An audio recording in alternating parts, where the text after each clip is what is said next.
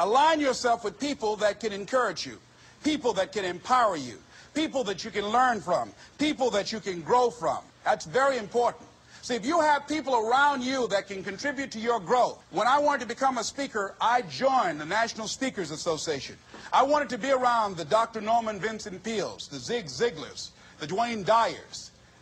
I wanted to be around people that were doing what I wanted to do. I wanted to learn from them. And you want to do that too. You want to align yourself with people who think like you, people who dream like you, people who want more out of life, people that are stretching and searching and seeking some higher ground in life.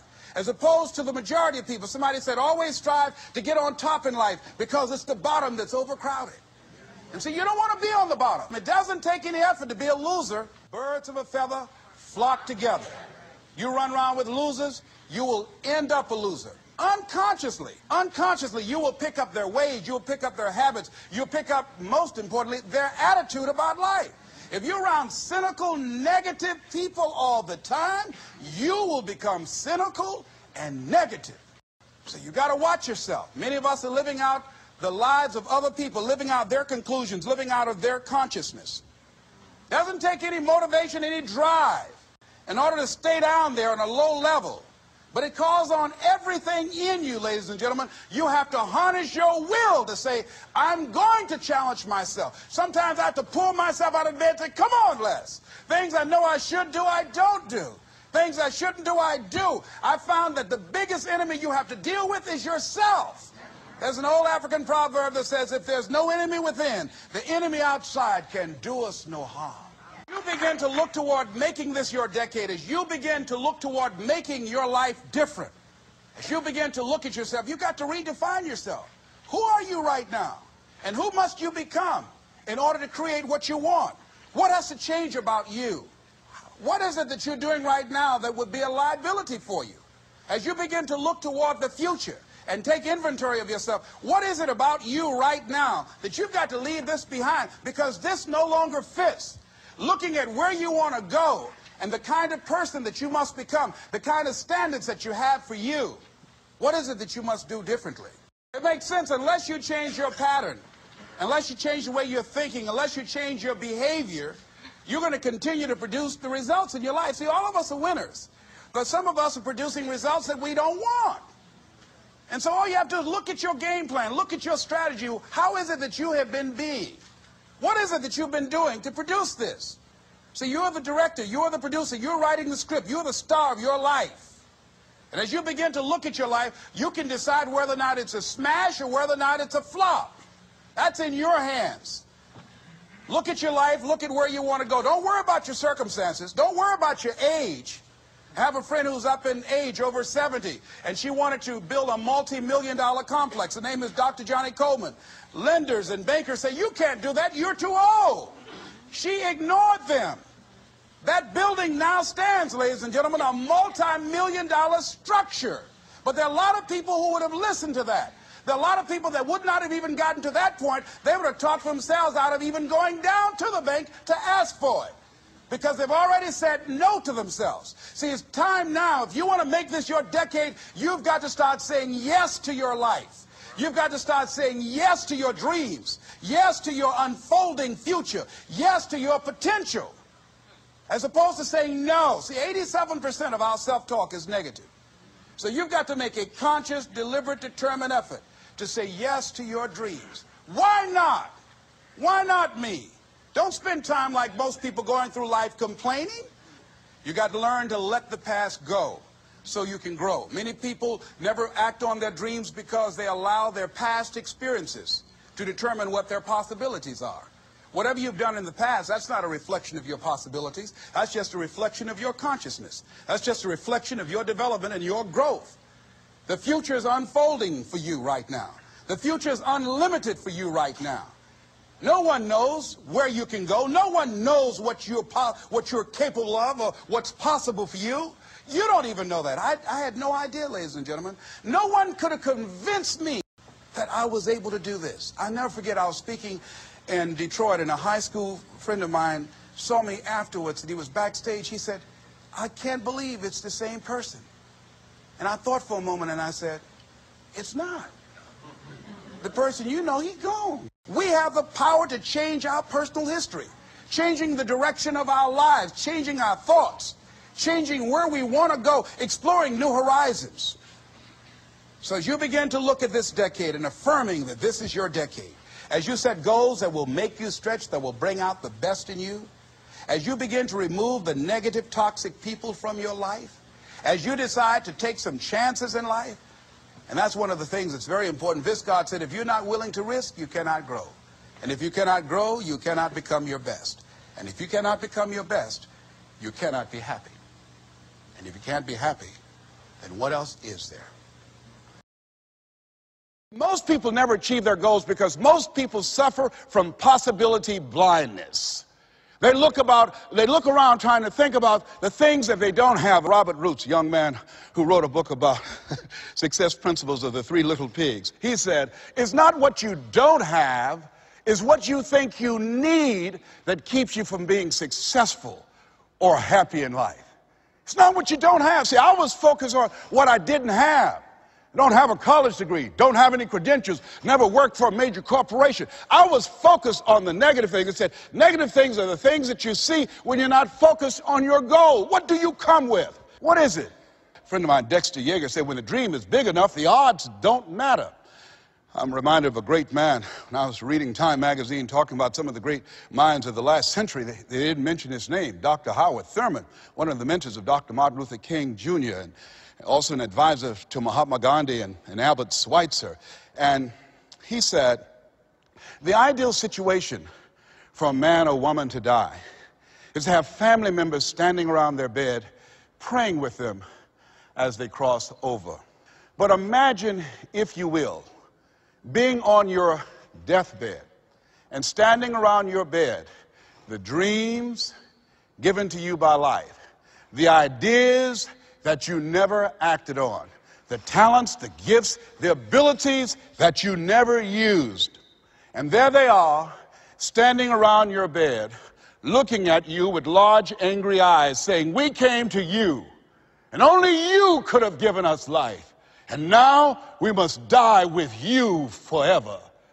And the question is, if you died this very moment, what will die with you? What dreams, what ideas, what talents, what leadership potential, what greatness that you showed up to bring, that you allowed fear or procrastination to hold you back? Perhaps that's why Henry David Thoreau wrote the words, oh God, to reach the point of death, only to realize that you've never lived, only to realize that you've never scraped the surface of your potential. When you don't have a true appreciation and acceptance for who you are, and you allow yourself to be immobilized by fear, what happens in the process is that you begin to abuse yourself. You begin to sabotage your life, you begin to sabotage your dreams, you begin to unconsciously work against yourself. You become your own worst enemy. So what do you do about that? Well, you begin to realize that your dream and your gifts have so much meaning and so much value for you till your hunger for them will begin to push you past the fear. Your hunger to have them will give you a special drive.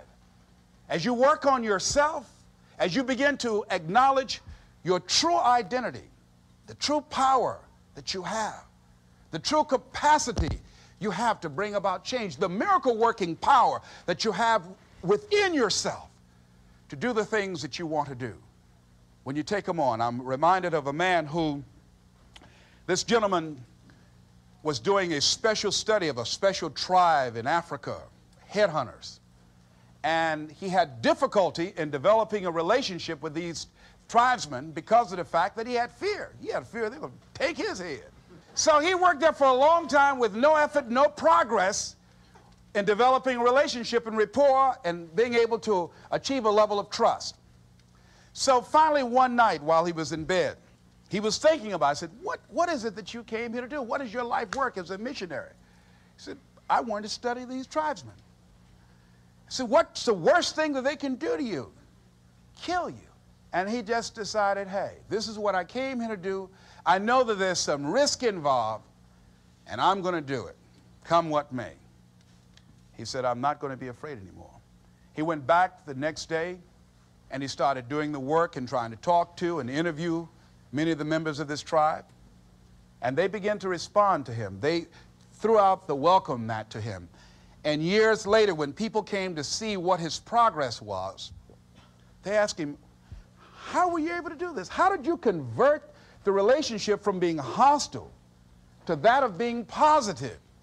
And he said something I think has value for all of us. He said, when life can no longer threaten you with death, he said, what else is there? And the majority of the fears that we have are not life or death fears. They're not those kind of fears. But through our imagination, we blow them out of proportion and we give them more power than they actually have or deserve, and we permit them to govern our lives. We permit them to determine how far we can stretch out on our dreams and discovering our stuff.